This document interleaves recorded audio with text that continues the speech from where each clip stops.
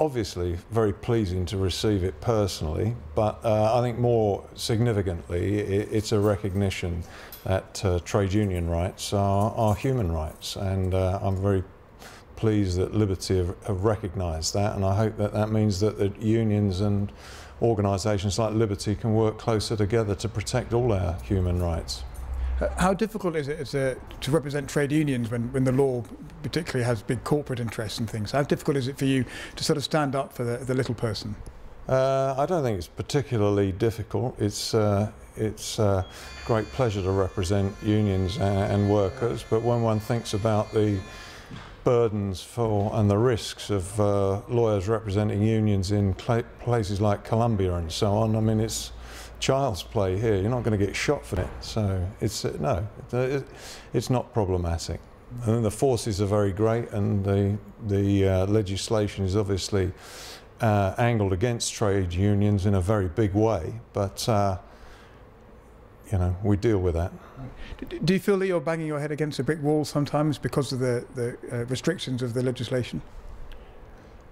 I suppose in litigation, yes, you often are. You're often in a position where you have to advise a trade union that it's hopeless to proceed further down this course legally.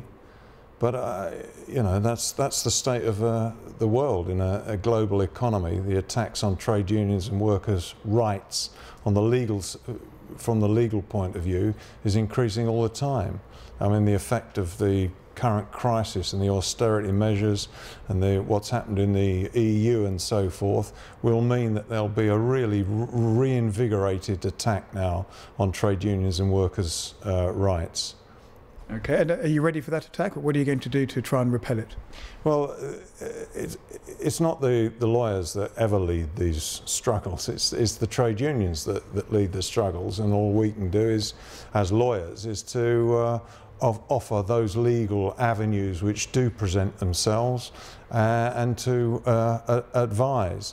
But of course we've got one important weapon in the legal armoury that could be of use to trade unions, and that is going back to where we started the conversation, that trade union rights are human rights and they are protected by international treaties, and that gives a legitimacy to the position of trade unions in defending workers.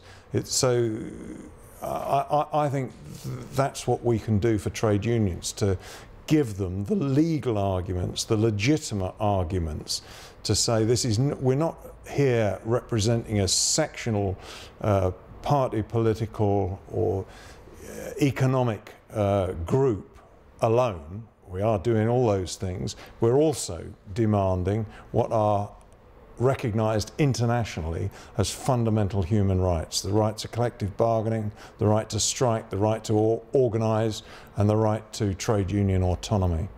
Okay. You're talking about strikes. It's very difficult to strike in this country now with all the rules surrounding the ballots. How do you think a sort of way around that?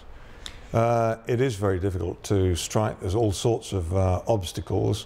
From a legal point of view, we won a very important case in the Court of Appeal in March of 2011, RMT and ASLEF jointly, which has at least eased the burdens, although it hasn't resolved them, and it hasn't dealt with the really fundamental obstructions like the complete ban on all forms of sympathetic industrial action.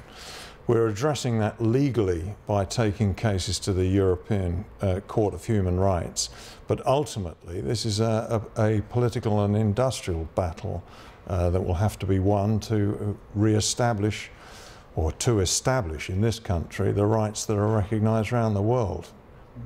It's difficult now with ballots because employers are beginning to challenge them, but what's your response to that?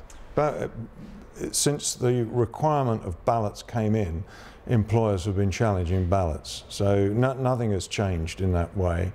It was suggested earlier in 2011 that there'd been a spate of attacks. I don't recognise that at all. It's been an endless stream of employers' litigation. Whenever there's industrial action, the employers and their lawyers will crawl all over the papers to see whether there's room to seek an injunction. And either according to the law, the unions have got it right or they haven't. Right. Okay. Just to look back on your career now. Obviously, having won that award, what are the sort of highlights for you? What are the cases that you'll remember most? That's very difficult. I think representing the National Union of Mine Workers in all the civil cases that were brought against them during the miners' strike was probably the most memorable part of my professional life. I spent 18 months doing nothing but miners' cases. I think the two successes in the European Court of Human Rights in Wilson and Palmer in the UK, and in Aslef in the UK, which has established the rights not to be discriminated against for trade union membership, and the right of trade unions to decide who they were going to admit to membership, are probably the two most important cases I've ever done. Okay, how does it feel personally to be involved in that and involved in achieving something important for the movement? Well, of course, it's very exhilarating, but one recognises immediately that the forces that create a legal victory are not exclusively those of the advocate. They're the forces that operate outside to create a situation where the judiciary or the courts decide in a particular way. It's very, very important for lawyers to have the humility to understand that these battles are actually won by the organised working class through trade unions. They're not won by advocates. So whilst it's a great honour and a privilege to represent trade unions, I've got a very clear idea of just what the limits of utility are for people in my position.